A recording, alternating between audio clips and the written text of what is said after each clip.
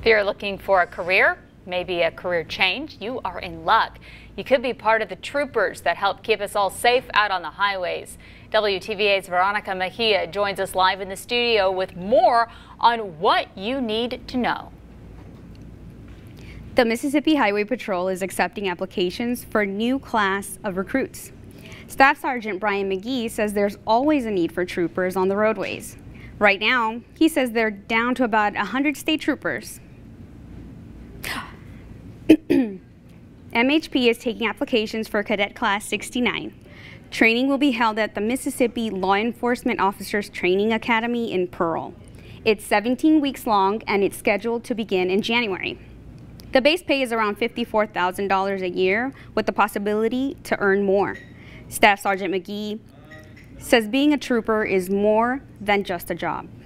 Oh, this is not a job, this is a career.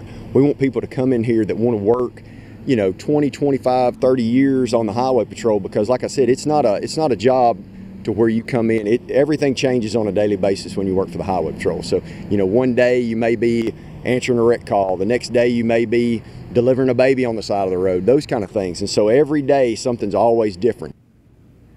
The deadline to submit your application is August 16. You can find the link for the application on WTVA.com.